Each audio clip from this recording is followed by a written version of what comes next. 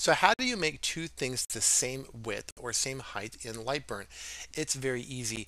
Here I've got two items that are exactly the same. I've got the web branch and a box basically. And all I'm going to do is in this first one, I'm going to select the box first, and then I'm going to select the web branch text. I'm going to go up here to this icon here, which is make selected items same width. I could do this for height as well, but I'm just going to do width. And you're going to see it's going to shrink the box to match the width of the text.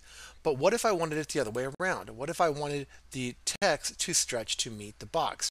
Then I'm just going to select the text first and then select the box and click that same button, and now it will stretch the text. Whatever you click the second time, whatever you select second or last, is going to be the reference item that you're going to expand the other item to fit.